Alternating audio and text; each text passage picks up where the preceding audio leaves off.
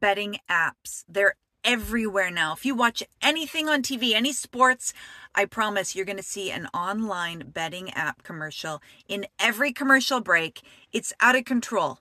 Guys, this is a real problem and it's only going to get worse. 2 out of every 100, so 2% of Canadians over the age of 15 are demonstrating risky gambling behaviors. This is a problem. This is a sign that we're going to have a gambling problem. 2 out of 100, that's 1 out of every 50. That means that someone you know is struggling and maybe they're not fully calling a gambling hotline, but there are some real red flags. I have so many problems with this. It used to be that you'd have to get in your car, you'd have to make the intention, you'd have to kind of plan and go there and choose to spend the money.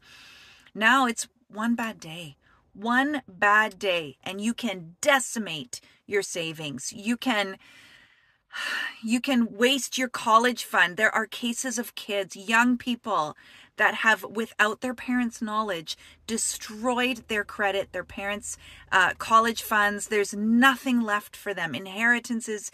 This is a real problem, and it could be affecting someone you know or even your own kids. Reach out, get help.